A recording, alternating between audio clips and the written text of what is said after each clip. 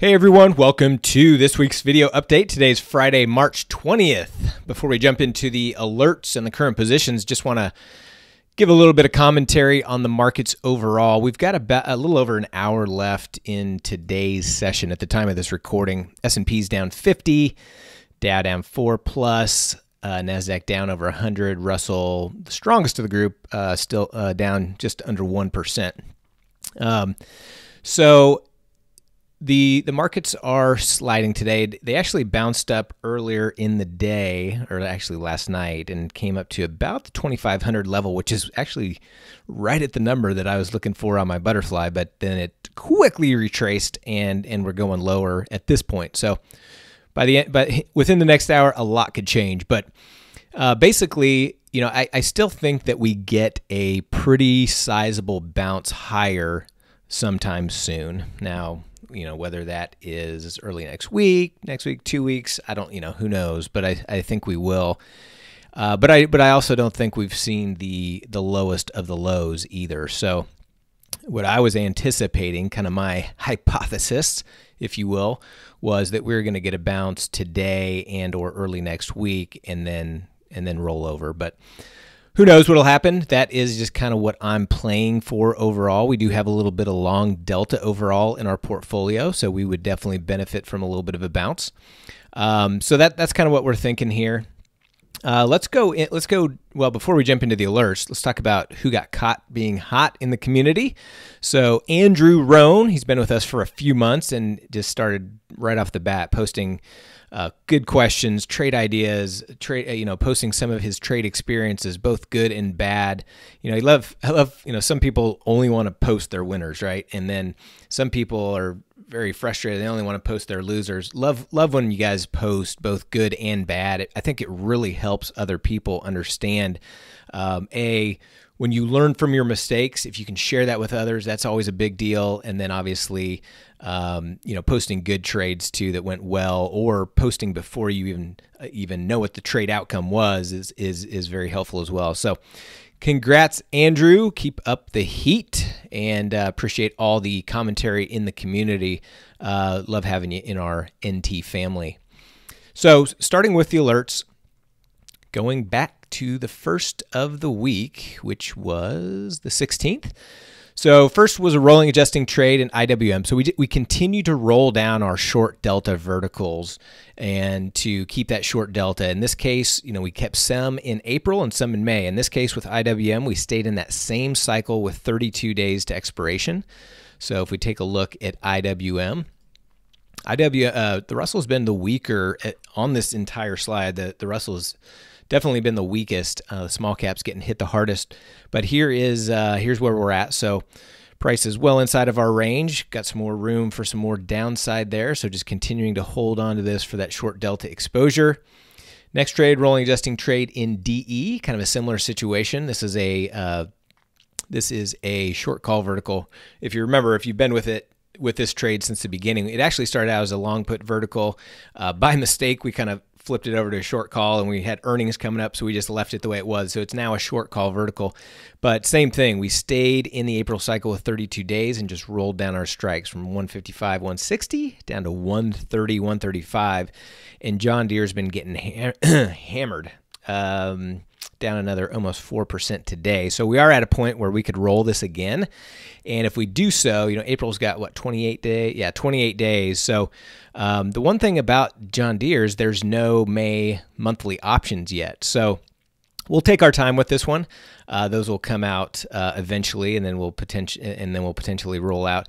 Or depending on where you're at in the cycle, if you want to lighten up your short delta, you could also choose to close this out. You know, we're over 50% of max profit.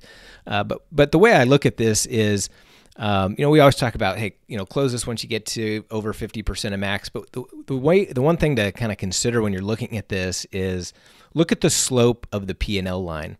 Obviously, the further you get down, it starts to really flatten out, right? But we've still got a pretty steep equity curve, and as we get closer to expiration, that the gamma will make that even steeper. So as long as we got a decent, you know, we want this for short delta. So as long as we got a good profit potential still and a decently steep curve, I don't mind keeping it on a little past 50% of max profit, but that's kind of the logic. Once you get past 50, it starts to flatten out a little bit, and especially up here when you're about 80% of max profit. So we'll keep this on. The other thing we don't want to get whipsawed either. So if we do get a bounce next week, that's going to put price way up here. So we don't want to roll up and then get the whiplash where it busts out of our range. So it's just a managing and massaging game. Of course, we have multiple positions on, so we never know what's going to happen. So we just kind of do them at different expiration cycles, roll them on different days, and that's why we talk about diversifying those days to expiration, diversifying the time that we make those adjustments. So that is the plan in DE.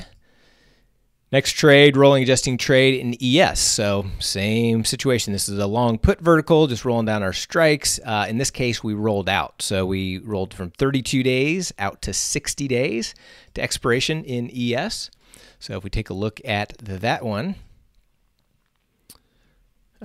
we've come down a little bit since that roll, but we're out in a further duration. And so I've been getting a couple questions about, well, how do you choose whether to stay in the same cycle or to roll out? And it's really just a matter of what I mentioned before. We're diversifying our days to expiration. So we choose some. There's not really a rhyme or reason of why we do one versus the other. For example, in John Deere, there is no May option, so we're staying in April.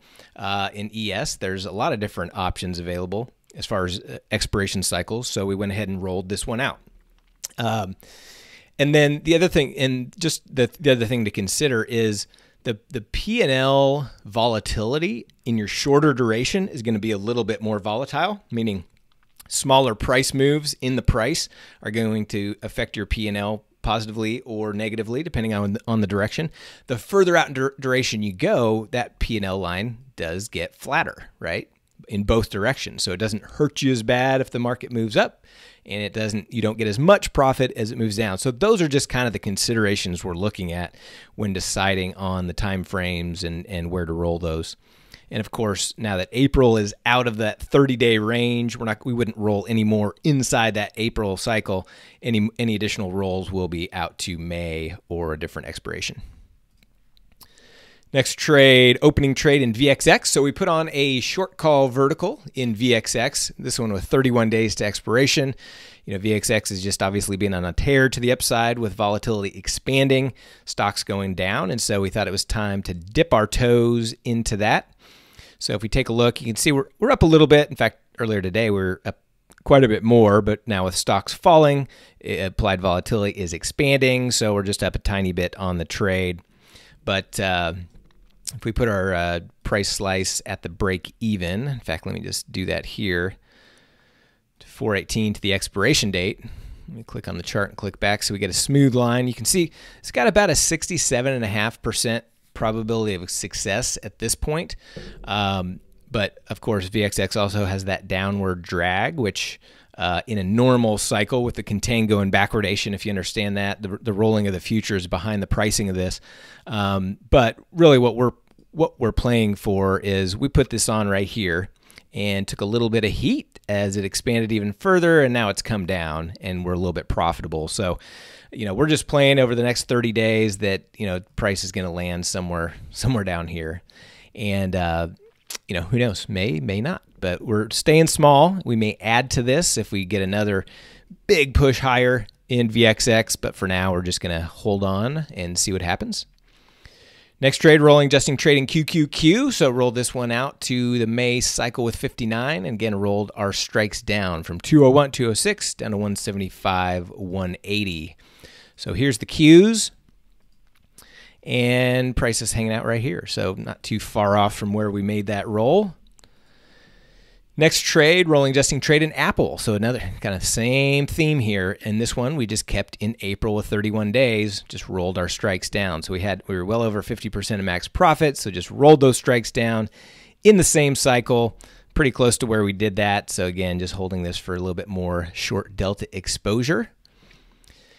Rolling adjusting trade in SMH. So this is where we had a short strangle and we rolled the calls down. So we rolled them from 147 down to 121. And so we're not, and we stayed in that same April cycle. We're not inverted, so we've still got the 117 puts, 121 calls, and we're just going to hold on to that until we get closer to 21 days, and then we will roll out in time. So price is outside of the range, but if you look at the untested side, the calls, you can still see we got a decent amount of juice in those. So we're not looking to roll down the calls again yet, but when we get down to, end of next week, early the following week, we'll be rolling this out from April to May, because we'll be down to around that 21 days to expiration point. Opening adjusting trade in CL. So our buddy oil, our pain, our thorn oil. So here, the one that we added is this one here. We entered a new strangle, and look at this. Look at how much the implied volatility has expanded. It's not too far off as far as the price of oil from where we put it on, but implied volatility has expanded so much that it's pushed our P&L line down. Now, I got a question from a couple people in the community. Is like, hey, is it a good idea to be putting on a strangle in oil? And obviously nobody knows what's going to happen. And if it's too much risk for your account, then absolutely don't do it. This is a big contract, right? And we already have one position on in oil. So obviously, do we wait? We wish we would have waited a few days, because we would have got an even bigger credit. But we're talking about a $3,150 max profit on one contract here. So, but that volatility, the risk, the uncertainty, that comes with risk. So you've got to be comfortable. Don't just blindly follow our alerts because we're putting this trade on. You've got to make that decision for yourself. But if oil IV contracts, that P&L line will jump back up pretty quick. And we got a really big range here because implied volatility is so high as well. But you've got to do what's best for you. The other thing I've been having a lot of questions for email community is, how low can oil really go, right? It's a physical product. It's a consumable product from every country in the world. How low can it go? And I was reading something. I think the Saudi Arabia oil company, they can produce oil for single digit per barrel. So let's say $9 per barrel. I don't remember what it was. So could oil get down to $10 a barrel? Yeah, it could. Now, do I see that happening? No, I don't.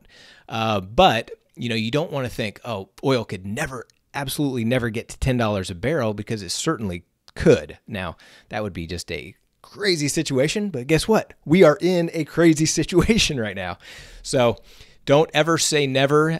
Just stay small. And again, if it doesn't fit, you can also go to some of these smaller ETFs like XLE, XOP if you're not comfortable with the futures too. So that's that. Now we also still have our short put left over from our other position. So we just got rid of the call because it was pretty much worthless, and we're just looking for a bounce. So we were on a good bounce yesterday, up over 20% and then now we're sliding back down about 10 today. So just kind of holding on to that until we get down to about 21 days to expiration, or if we get a decent bounce, I would look to add that call back on and then just continue to manage that short strangle. But just being patient, just seeing if we can get a little bit of a bounce here. Obviously, if it continues lower, that's going to hurt that position. So again, going back to that, if you have this same position on too, and you're not comfortable with that downside risk in oil on that short put, then by all means get out or sell a call against it, or do what you need to do to make yourself more comfortable. All right, it's oil. Next trade. That's where we close that call side of that strangle. Closing trade in SPX. So we had a weekly double calendar in SPX. This was a really nice one. Closed for over $2,200 per contract. Just held that for 6 days. I know a couple people held on a little bit longer and got out even with even a bigger profit. So great trade in SPX. And we put another one of those on today, which I'll get to in just a minute. Opening adjusting trade in ZW. So I mentioned, I think on last week's video, that we may just, bail on our wheat trade just because, there's so much high implied volatility elsewhere. But the reality is the juice in the options in wheat are good as well. And the more I thought about it, I thought, you know what? I think it makes sense to keep our wheat position, or, continue to extend duration on this wheat position, because it's just such an uncorrelated asset class to the rest of the market. So we've got stocks, we've got the euro, we've got oil, we've got gold, we've got nat gas, bonds, and wheat just adds another uncorrelated asset. And we had on, so one of the alerts here was we had on a short put vertical here that was in the money, and we got this huge move up yesterday and came right back into range. And so we ended up booking a nice profit on last month's piece of the trade. And then we went ahead and entered a new centered iron condor. So it's pretty close to where we put it on. It hasn't moved much, so just waiting in wheat. So there's the opening trade, then there's that closing of that put vertical, and then closing trade in SPY. So we had an iron duck on in SPY, and price came right down to the duck head. We took this off this morning. I mean, it was already to a point where we got, we bought this back for 26 cents, almost nothing.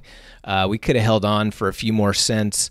I know some of you were looking to get at it, like I read in the community, like 14 cents and that kind of thing. So that's great. If this was SPX, we probably would have left it on longer and potentially just let it expire. But with SPY, with the way the market is moving crazily, let's go to a chart.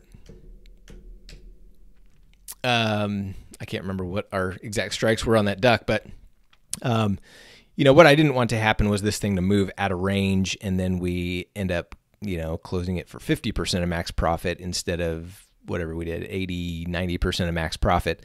So, I just didn't want to. It was so well centered in our duck head. We just said, let's take that profit and run.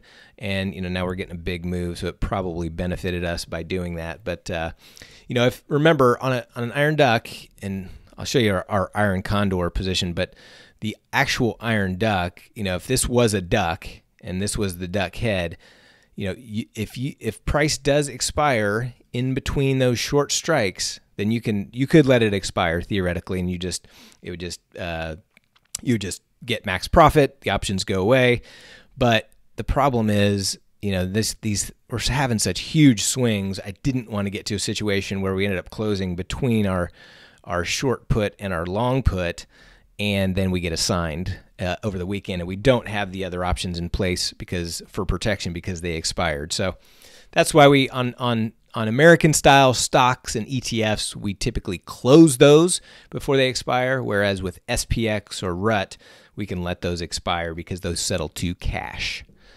Cashish. All right. Next trade, rolling adjusting trade in DIA. So another rolling of one of our verticals. And this one was already out in May with 56 days. So we just rolled down our strikes from 250, 255 all the way down to 210, 215. So if we take a look at DIA, we've got two sets on here. So we've got the one out in May that we're just talking about here. We've got 4 contracts on that one, and prices moved down even more since that roll.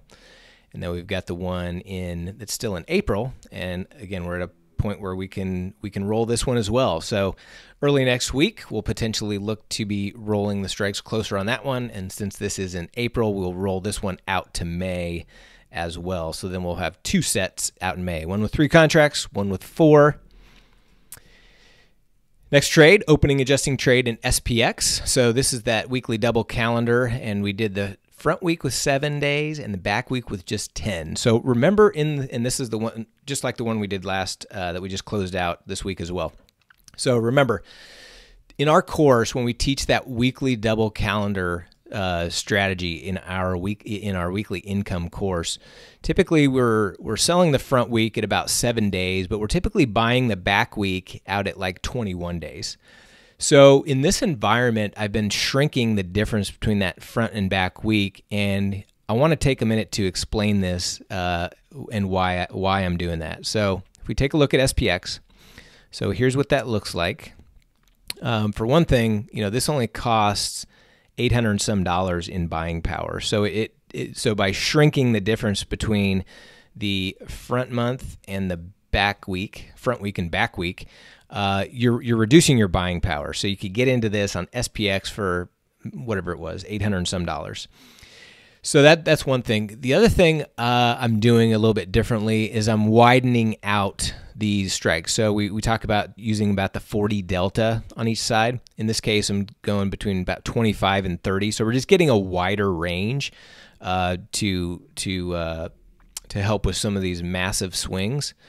If we put a set slices to break even, you can see initially we have over an 80% probability of profit on this trade. I think it was closer to 84, 85 when we first set it up, but prices moved down since then.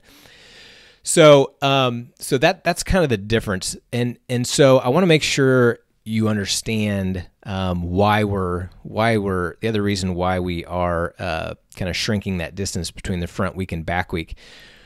When we talk about like a double calendar or a calendar spread in general, we typically talk about, okay, if implied volatility expands, that's going to benefit your trade. Or if implied volatility contracts, that's going to work against your trade. But I want to make sure I clarify this because you can get hurt on these trades. For example, I put a similar one of these on in a different account, in my personal account yesterday.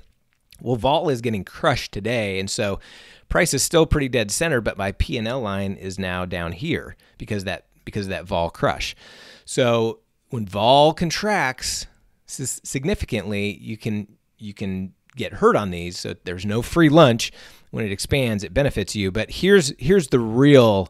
So it's not just a matter of volatility expanding and contracting. And what makes these calendars a little bit more complex is because you're working with two different expiration cycles. And so, for example, on this one, we are selling the front week, which is that 7-day, and we're buying the back week, which is that 10-day. So theoretically, we want the front options to contract quickly, and we want the back ones to either contract slower or even expand, right? Because we're buying those ones. So we want those to expand. We want these to contract. Typically what happens is the front just expand quicker than do the back, and that's how we profit off of a calendar spread. So if you're looking at the 7-day, currently the volatility, the volatility on these options is about 86, and the ones in the back are about 76. Okay, so it's really the expansion or contraction of implied volatility, the difference between these two that really matters. Okay, it's not just if implied volatility contracts, it's not just if implied volatility expands, it's how the different cycles work. So one of the reasons that I am kind of squeezing the duration between the front and the back in this period is because 3 days is not very much, right? That's not a very long time. So the difference, so when these expand and contract, theoretically, they're going to move together a little bit closely than would the back week if they were 2 weeks out, right? So the back week is 2 weeks out, and you could say, okay, yeah, but look at those. They're way cheaper, right? So don't you want to buy them when they're way cheaper? Well, yeah, theoretically, but again, it's the difference between the ones you're selling and the ones you're buying. It's not just that they're cheaper. That doesn't mean that they're going to expand more while this one is contracting. Okay, so it's the difference. So the reason I like to do the tighter duration between the front and back right now is because, I think these just 3 days apart, those are going to move pretty similarly, right? So the front will contract. The front will, oops, where's my pen? The front will contract at a rate like this, and the back will contract very, very similar. Okay, so then what we're left with is pure theta decay, right? So theoretically, our profit tent would stay very similar, and as we go through time to next Friday, you can see the P&L line go up. We're going to exit this either the day before expiration or on expiration date, and you got this big range of potentially capturing a big profit like the one we did that we closed this week. So that's kind of the thought process. Now, the market's going to do what the market does. There's nothing that says that has to happen, but that's why I'm not going out as far on the back week right now, because think of it as just from a human nature standpoint, right? So if implied volatility contracts, there's a lot of juice in these back week options. So they could theoretically they could contract much quicker even than the front week.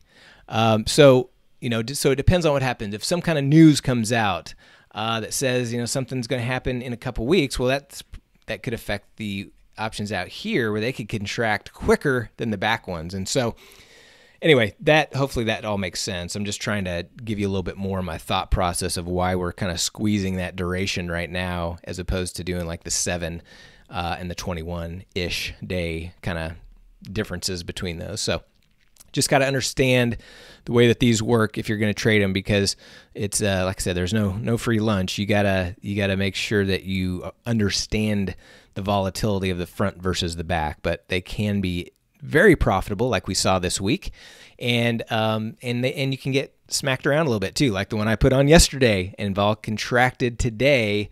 I'm underwater on that right now, and I still have another 7 days, so a lot could happen. So I'm not really too worried about it. But and that's why I talk about we want to get in on these on days when implied volatility is contracting.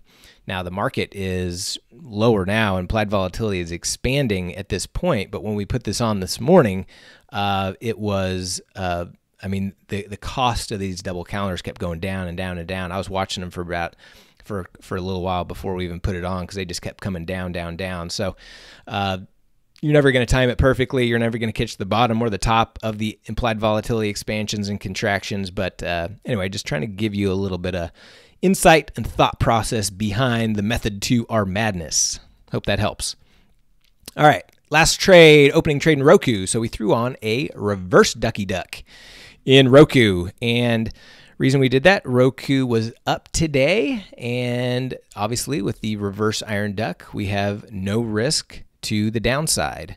So this thing could tank again. We got no risk there. We got all the way up to 87.80 to potentially get a duck head. So if we do get a rally into next week, that could potentially come right into the duck head.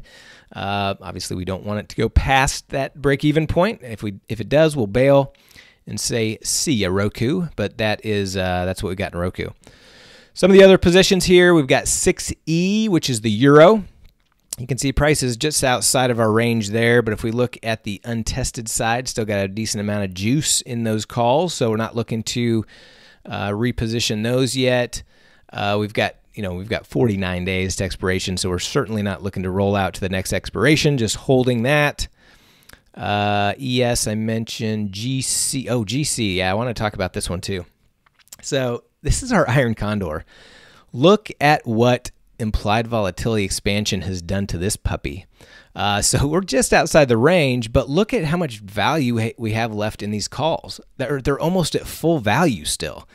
And so that's why we haven't adjusted this. I mean, if we want to roll down the calls, well, we like to do that when there's very little value left in that call vertical side, but there's still a bunch, 2/3 of the value is still left in that call vertical. The other thing we looked at was potentially adding another one. So as implied volatility has expanded, we would do it in the same cycle. So we wanted to look at adding another potential gold iron condor, because it has moved out of range, and that would just get us some more premium, more credit when implied volatility is higher. But sorry, my computer's freezing up here. Let me pause for a second, and I'll come right back. Okay, so if we were to go to, well, they're a little bit lower now. When I was looking before, the short calls were still right around that 20 delta. So it's like if I was going to do this, I'd be using the same strikes, and that's not what I want. Now they've come down, so we may look at adding one next week, but at this point we're just kind of holding on and seeing if we get a little bit of a bounce in gold.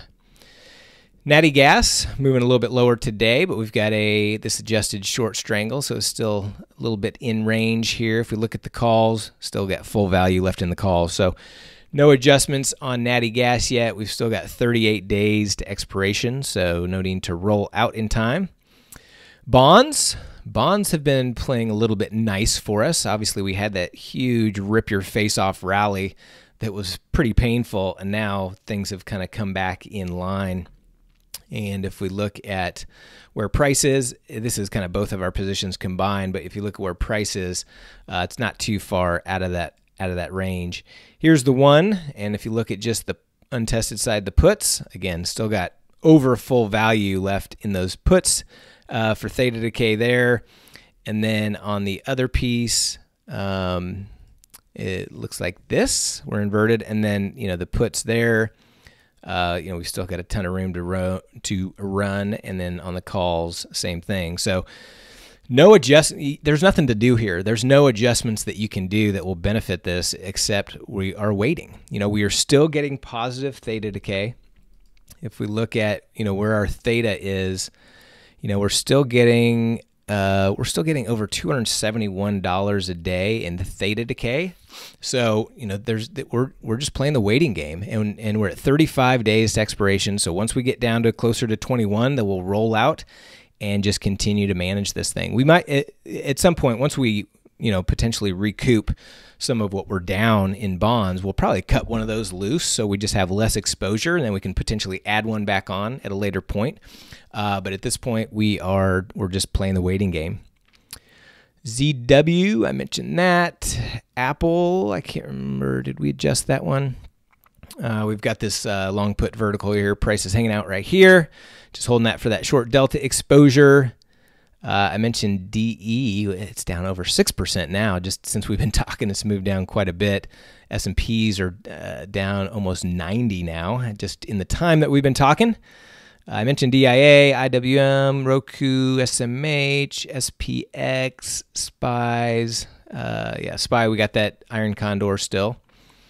VXX, I mentioned XBI. So this is an adjusted strangle. Again, looking at the untested side, still got a lot of room to go in those calls. But late next week, early the following week, we'll be rolling this out to the next cycle. And then lastly, XLK, another short delta position, about at 50% of max profit here. So again, we'll potentially be rolling this out to, I don't think there's any May options yet. Yeah, there's no May options yet. So we're just going to hold on to this one for now until those come about, and then we'll potentially roll out. We could also consider rolling out to the weeklies, but in XLK, I don't think these are that liquid. Let me just check that out. For some reason, my platform is a little freezy today. The liquidity is not great in those weekly options. So I'd prefer to wait till a May monthly cycle comes out. I mean, these are $1 wide, over $1 wide at the money. So we'll see what happens. We will just hold on to that for now. Everybody have a great weekend, and we will talk to you next week.